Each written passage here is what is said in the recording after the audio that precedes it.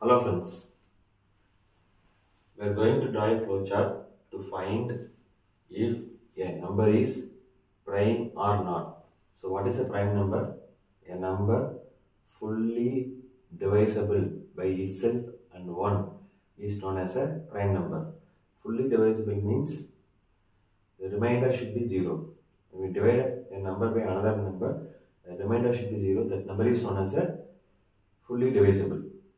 So prime number means a number is fully divisible by itself and 1 only.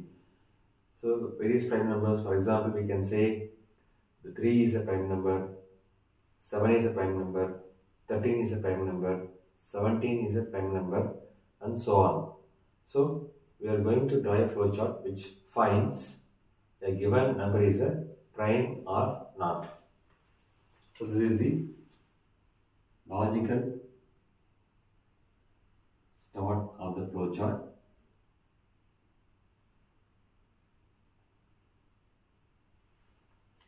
I am going to obtain a number from the user.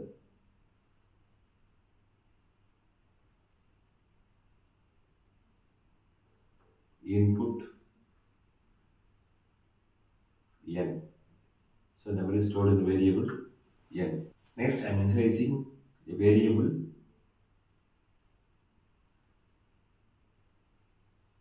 I equal to 2. Set I equal to 2. Set is a keyword to initialize a value to a variable. Next I am checking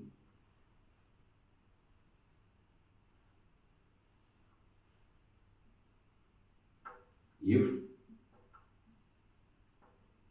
I less than or equal to n minus 1. I am checking I less than or equal to n minus 1. If the condition is true,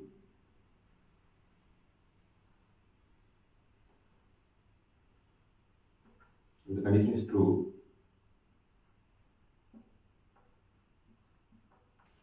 if n modulo I equal to 0. That means when I divide n by I, remainder is 0. If it is false,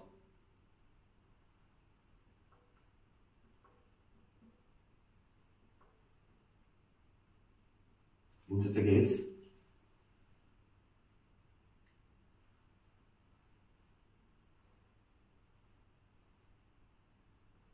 I am incrementing I by 1.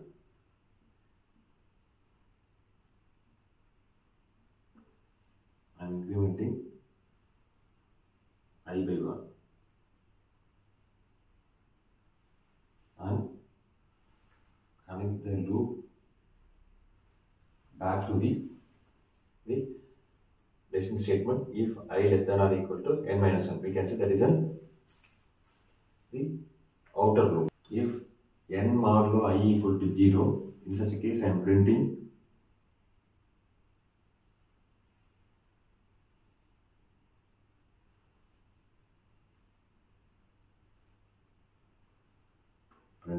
print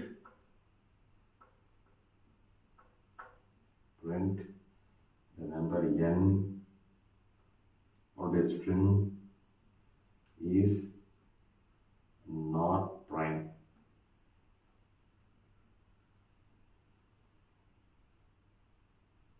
And I am ending the flowchart.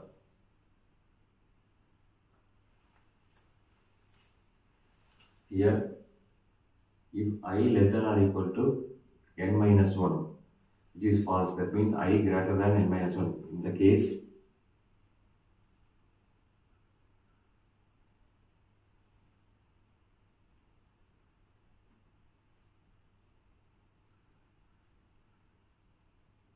I am printing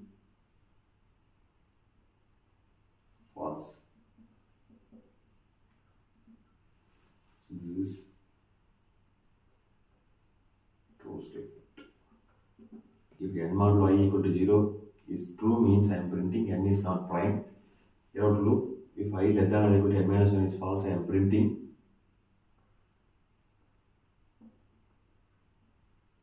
print n is prime, and I write back to the end of this flowchart. So this is a star.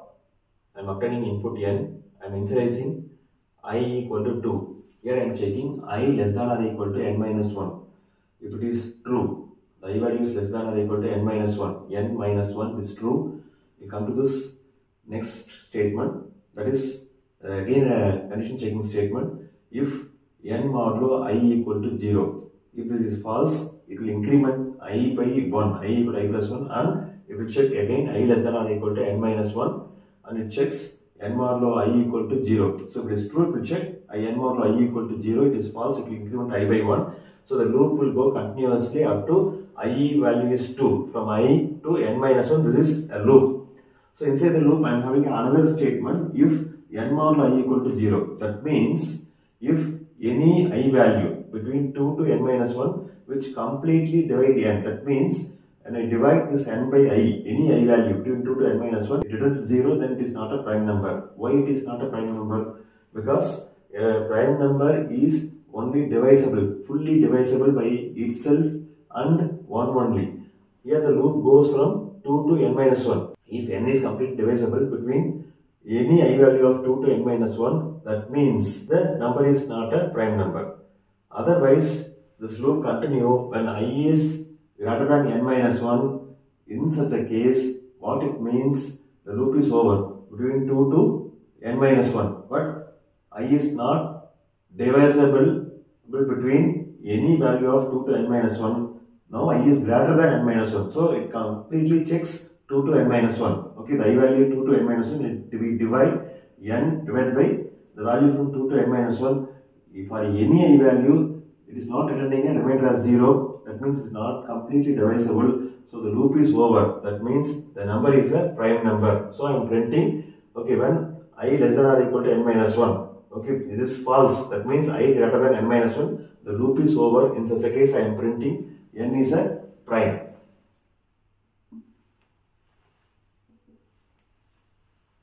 And I am connected back to the logical end of this flowchart. Now we will take a sample value and check how this flowchart works.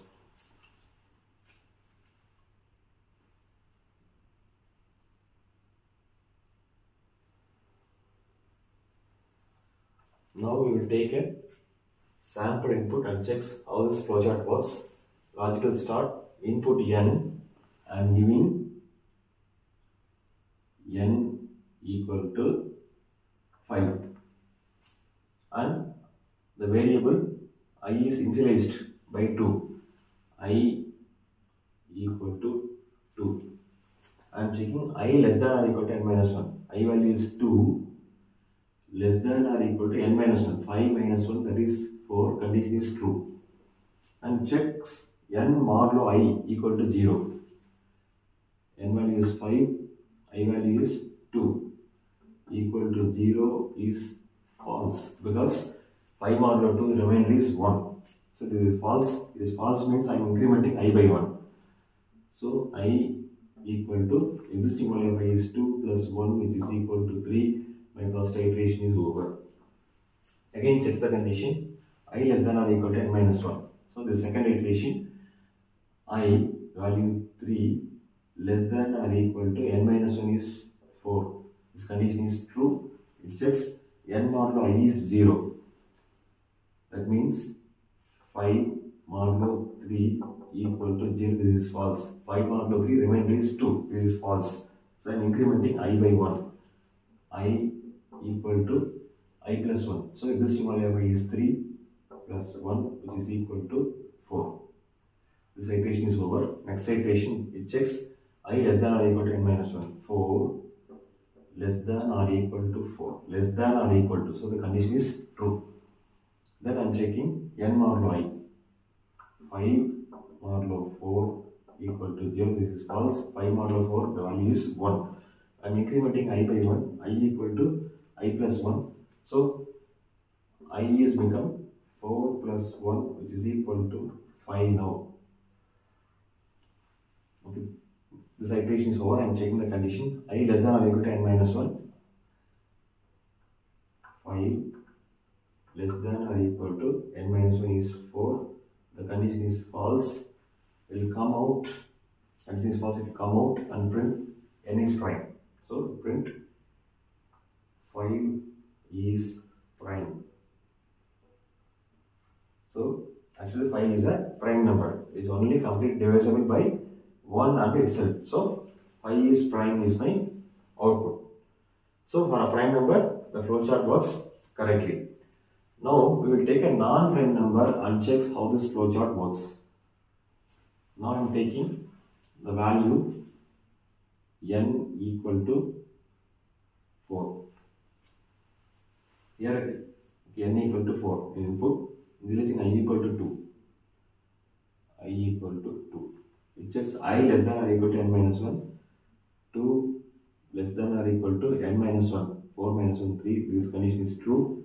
It checks n mod I equal to 0. 4. What is the value of mod I? 4. What is the value of I? Equal to 2. Modulo 2 equal to 0. This is true. So this is true. To come out and print n is not prime. So we print 4 is not prime. 4 is not prime. So 4 is not a prime number. It prints 4 is not a prime. For a input prime number, flowchart prints correctly. The number is prime. 5 is a prime number. It prints 5 is prime. 4 is not a prime number. The flowchart prints 4 is not prime. So the flowchart is working properly. That's it. Thanks for watching this video. Please subscribe to my channel, share, comment and press the bell button. Thank you.